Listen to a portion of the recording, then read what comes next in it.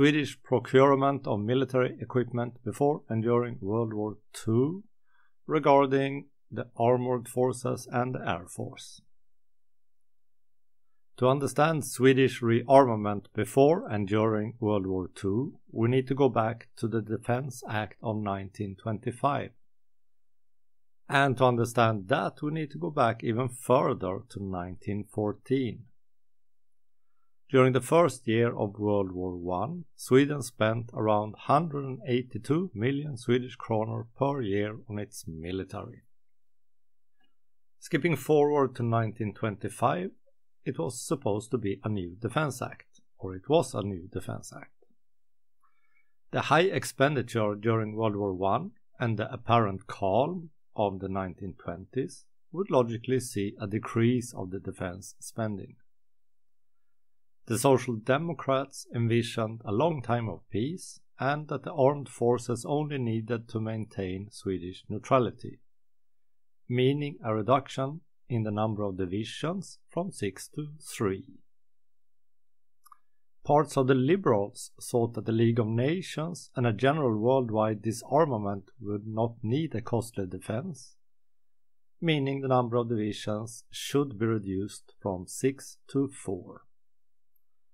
The right-wing parties saw the Soviet Union as a sleeping giant, and its temporary weakness after the Civil War were only temporary. They would not want to see any reduction at all. However, we should remember that this Defence Act reflected on the financial crisis Sweden had between 1920 and 22, so that they wanted to reduce the armed forces' cost is no surprising. It is just surprising how much they did. In the new Defence Act of 1925, they put the budget at around 120 million Swedish kronor per year, or about 35% less than 1914. And even that was finally cut down to around 107 million kronor. To structure the armed forces around this new, very tight budget, a number of actions had to be taken. The number of divisions, a division in Sweden is usually called a fördelning, but it's about equivalent to a division. They were cut down from 6 to 4. Cavalry companies were reduced by 70%. Infantry companies were reduced by 60%. And a number of regiments were eliminated. The remaining regiments each lost 1 battalion, now having only 2 battalions instead of 3. And upgrading equipment was more or less put on the back burner. So, skipping forward to 1936. The relative calm of Europe in 1925 had been replaced with a rearming Germany, a much stronger Soviet Union, and a general hardening of the international climate. The 1936 Defence Act would reflect this, as the defence spending was raised from 118 million Swedish kronor to 148 million Swedish kronor, an increase of about 25%, but still 35 million less than had been spent in 1914. And it was only 1.5% of the GDP, which is a very low number considering what was happening in the near area of Sweden at that time. The next Defence Act came in 1942, when the spending was set at 755 million Swedish kronor per year.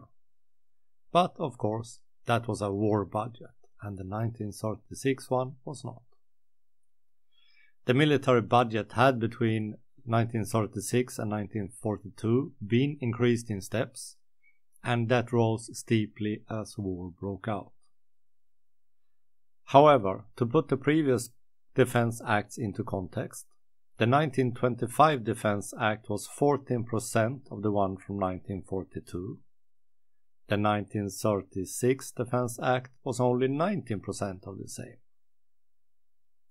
However, there were some foresights in both the 1925 Defense Act and even more so in the one from 1936. The 1925 Defense Act, with all its reductions, at least saw the intention of creating an armed force or an armored force. However, what that would look like, no one really knew. The Defense Act of 1936 and its relative modest increase at least saw the Air Force budget going from 11 million Swedish kronor to 28 million Swedish kronor per year. So, the Swedish armed forces got a higher budget. How did this reflect military material procurement? Let's start with armored warfare, or in another word, tanks. Sweden bought its first tank already in 1921, and that was a French Renault FT tank with a 37mm gun that they bought for 37,000 Swedish kronor. It was not a very successful tank. About a third of the ammunition bought with the tank failed to fire. And during the exercises in 1923-24, even more problems were discovered. So in the end, the tank was destroyed in 1926. In 1922, they bought 10 LK2 tanks with twin machine guns in secret from a German firm called UG. They paid around 200,000 Swedish kronor. Interestingly enough, the first down payment was done by Captain Walter Elliot, and he did it as a private person and not as a representative of the army. This was probably a way to avoid the Versailles Treaty that forbade Germany from having tanks. These tanks were in service until 1939. During the 20s and 30s, a number of foreign tanks were bought and tested, but none really met the Swedish requirements. In 1931, the first Swedish-built tank was built by Landsverk. It was designated FM31, where FM stands for test model, or in Swedish, försöksmodell. Interestingly enough, it both had road wheels and tracks, and you could switch very quickly between the two.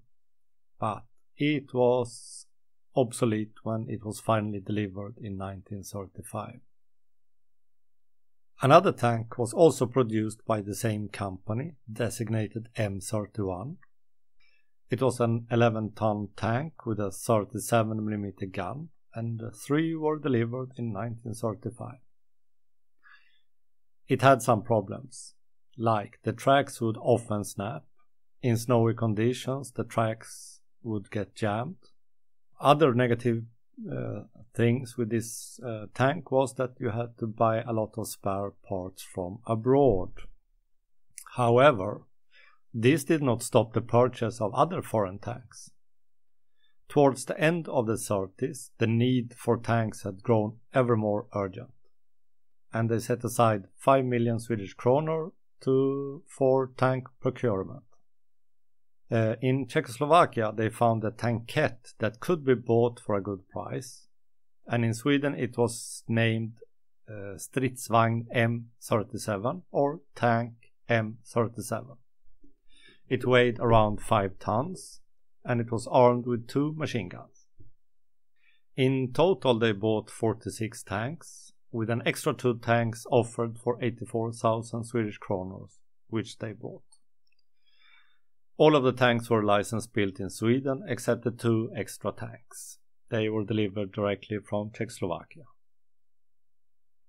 Landsverk also made the L60 tank during this time, with several versions that were used by the Swedish Army. The first version being the M38, and 16 tanks were supplied by 1939. It was a tank with a 37mm gun also. And that was actually the last tank to be delivered before World War II broke out.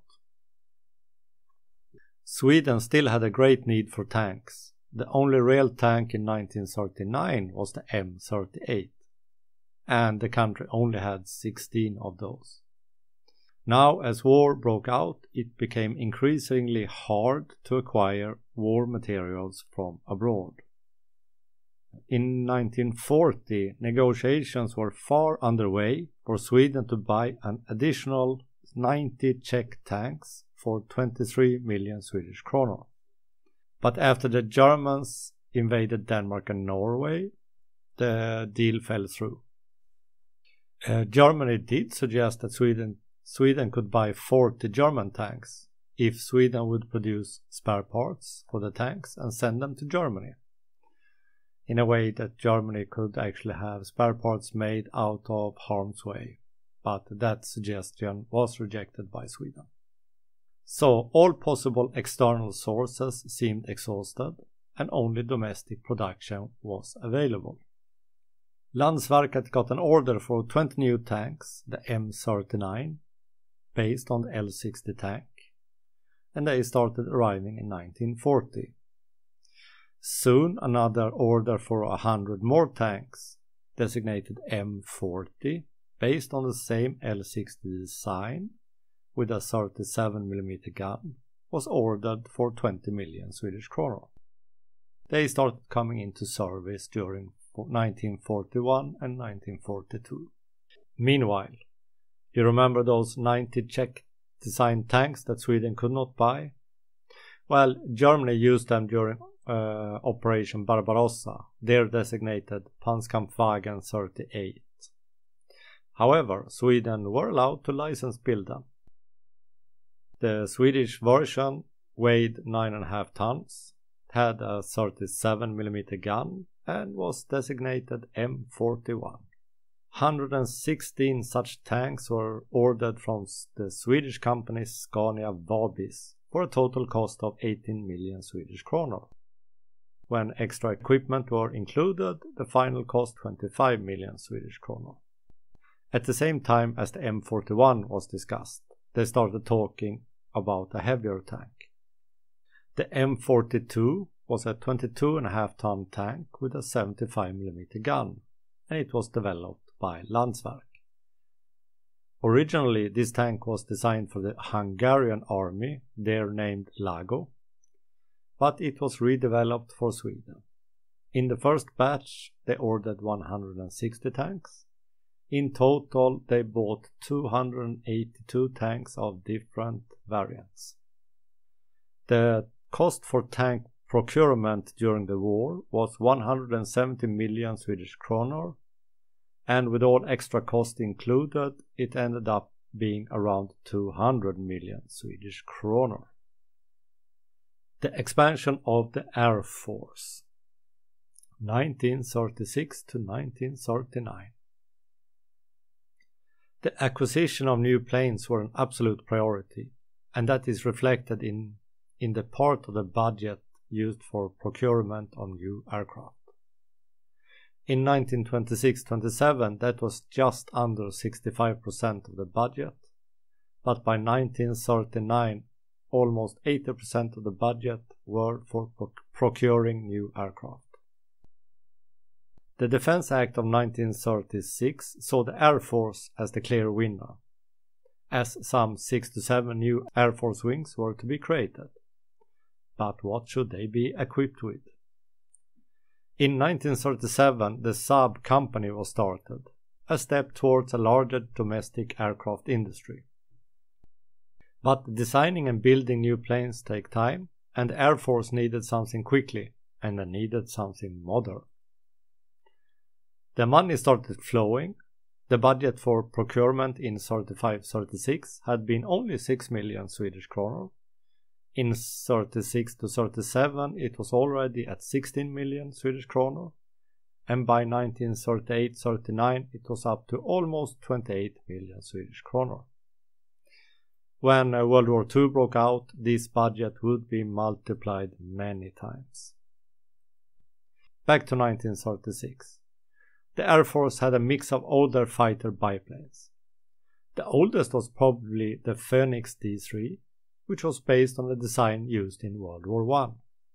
The newest planes were from 1930, a mix of biplanes, among them the Swedish-produced Aero Jaktfalken and the imported Bristol Bulldog II. They had about 29 of those planes, and they were the newest but totally inadequate for war. The bombers were not much better off. They had 5 Fiat BR from 24-25 and 11 attack planes FMV Phoenix C1 from 1921, but actually based on a 1918 design. Directly they got some new money, they bought some new planes. In 1936-37 they purchased 55 Gloucester Gladiators, Mark I and Mark II, that were delivered in 38, and they were designated J8. J stands for fighter in Swedish. To augment the bomber force, they looked first towards Germany and the plane Ju-86K. In 1936 they bought 40 planes and later built 16 additional planes on license in Sweden. This plane was designated B.III. B stands for bomber. They also had Hawker Hart, first used as a reconnaissance aircraft named S7. S stands for reconnaissance. But it was later used as a bomber. Some few were directly bought from England, but most were built under license in Sweden. It was designated as B4, Bomber 4. Another bomber started to be built under license in Sweden, the American Northrop 8A1. In 1938 they bought 1 plane and 40 were ordered to be built under license in Sweden. In the end, some 102 planes were built under license, and the first reached frontline service in 1940. This bomber was designated B5. As you can see, it was a disproportionate number of bombers versus fighters. And the idea behind this, back then they thought that the fighters would not be able to find the bombers. So rather than to send fighters against bombers, they would send bombers against the enemy bombers' airfields and bomb them. So, however, they started to expand. They tried to get some newer planes. Most were not that great. They weren't really, maybe not obsolete, but they were at least second rate by the time World War II broke out. Let's jump to 1939 to 1945. The budget for procurement in 39-40 was 122 million Swedish kronor. In 1940-41 it reached its peak, 221 million Swedish kronor for procurement. Between 41-42 until 44-45 they spent between 137 to 188 million Swedish kronor per year in procurement. This was not only for aircraft, but it's also procurement for the Air Force. As the war broke out, the Air Force realized it had to get more modern material. And as most of Europe were engaged in a war, you couldn't really get any planes from there. So the only option seemed to be USA, who was still neutral. They could possibly supply all the fighters and bombers we needed. So in 1939 they placed an order for 120 fighters of a type Seversky Republic EP-1. Additionally, 52 of the same planes were ordered, but in a bomber configuration. They also ordered 144 fighters of type Val-T, in US it's US P-66 Vanguard, plus engines and other material for a total value of 57 million Swedish kronor. 60 fighters of the type Seversky Republic EP-1 were delivered, in Sweden designated J9. as the rest of the planes did not get an export license from the USA. Probably they didn't get export license because Sweden was allowing German troops on leave to travel through Sweden. However, 60 good fighters, and it was a good fighter for its time, was not bad, but it was far from how many planes Sweden needed. So now Sweden turned to Germany. Maybe they could get some planes from there. A first Swedish wish list were for 60 Messerschmitt 109, 36 Junkers 87, and 27 Heinkel 114C reconnaissance airplane. Later they came up with an even longer list with German planes they wanted to buy. But all those lists turned into dust for one or another reason. They had imported some planes from Germany before the war, but not the fighters and bombers that they actually needed, the modern ones. So the Swedish Air Force had to look to other countries to fill their need for fighters and bombers. After everyone had rejected them for one or another reason, they went to England, France, Germany, USA. The last country standing was Italy, which had a rather large aircraft industry, and it was not heavily involved in World War II as per yet. Italy was a bit scraping the barrel from Swedish point of view. It was not the first or even the third choice, but by 1940 they seemed to have no other choice. So between 1940 and 42, Sweden bought 84 Caproni CA-313 bombers.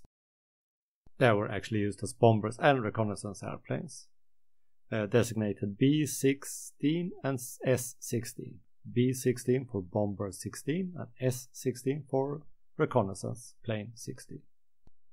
They also bought 72 biplanes of the type Fiat CR-42, designated J-11 in Sweden, and also 60 other fighters of the type Reggiana RE-2000, designated J-20 in the Swedish Air Force.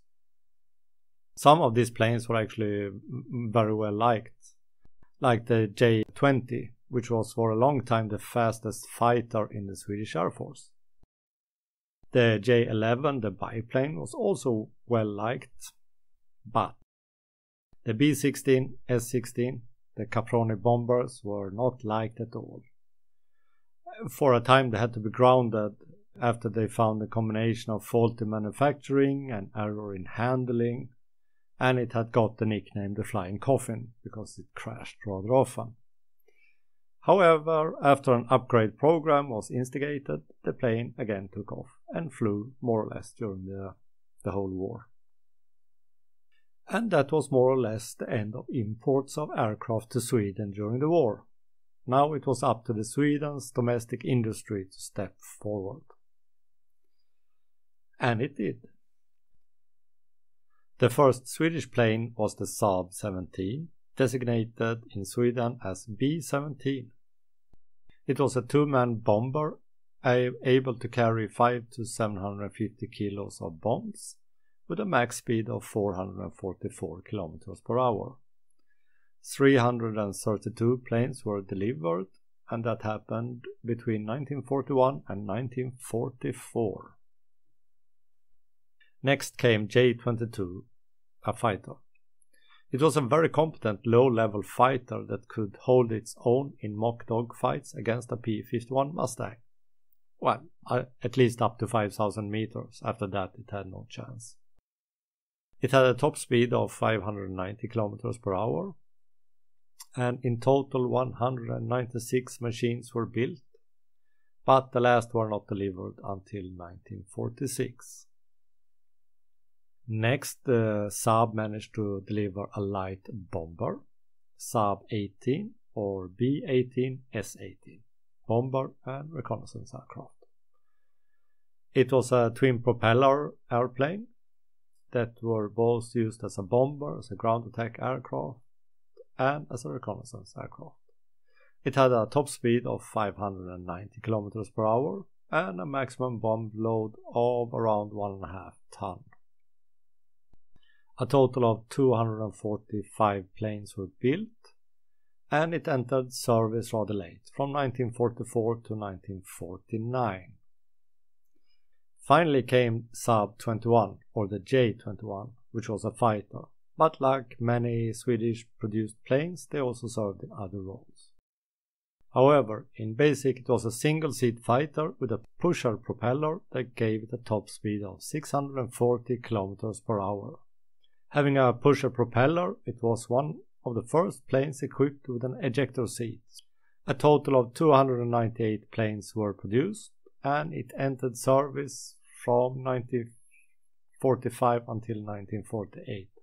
December 1945, so this is actually after the war, so one should probably not include it. By the end of World War II, Sweden had an air force that in quantity were around 600 active planes, compared to the 160 they had in 1939. The quality had also started to reach a first-rate status, and the domestic aircraft industry would in the post-war years produce some very innovative fighters. This video became a little bit longer than I had expected because I had also wanted to include the Navy who bought some destroyers, for example, from Italy during World War II. But as this is a little bit long now, I will do that some other time. I hope you enjoyed it and have a nice day.